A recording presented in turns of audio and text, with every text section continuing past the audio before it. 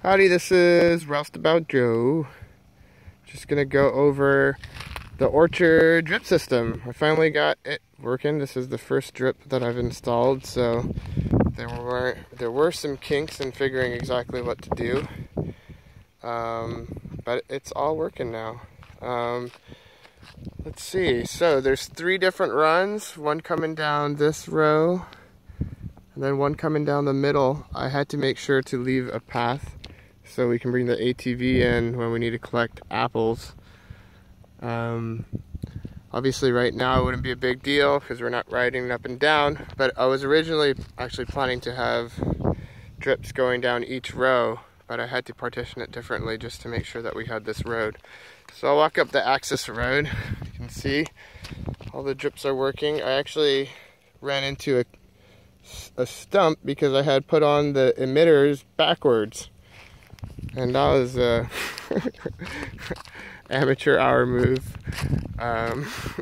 But they don't take pressure backwards, and it was confusing me. So once I figured it out, that was fine.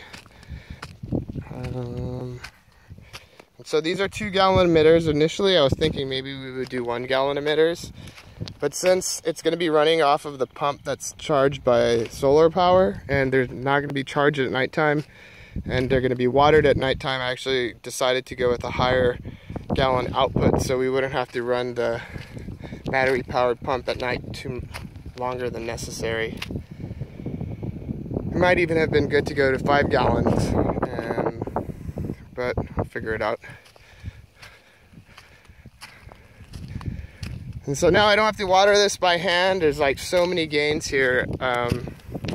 I was watering, Josh and I were watering by hand about once a week.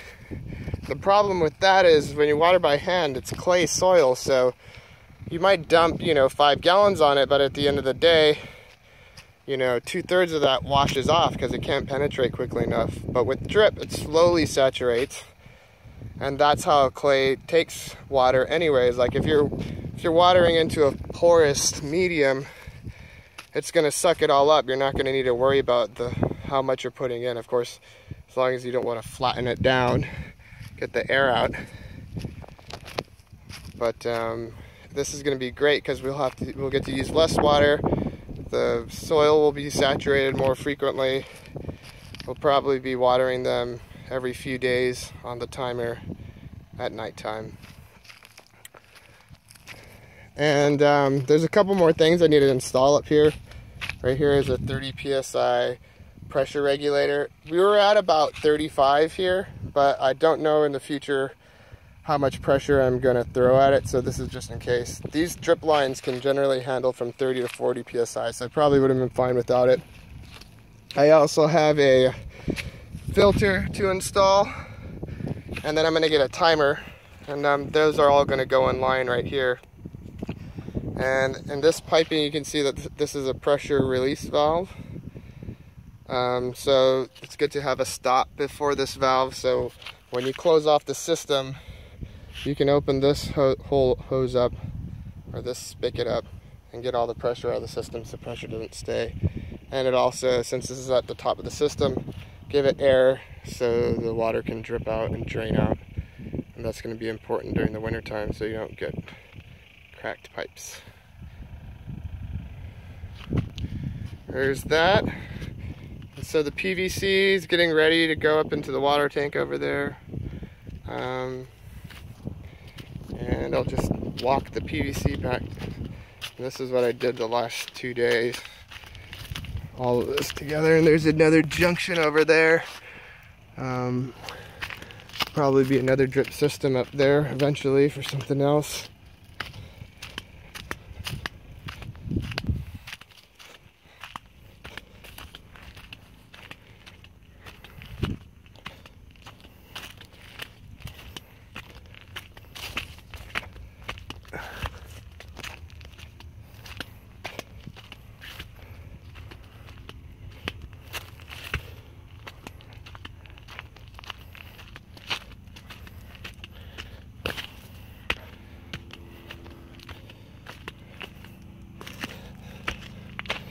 Now this was fun, pickaxing under the road. Up to here.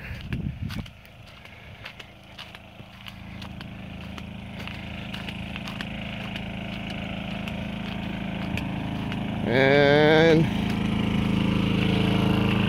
back to where I started 2 days ago. Next is solar. We got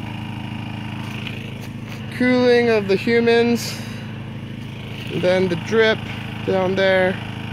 Now the next thing is solar, so we can not have to run that noisy thing.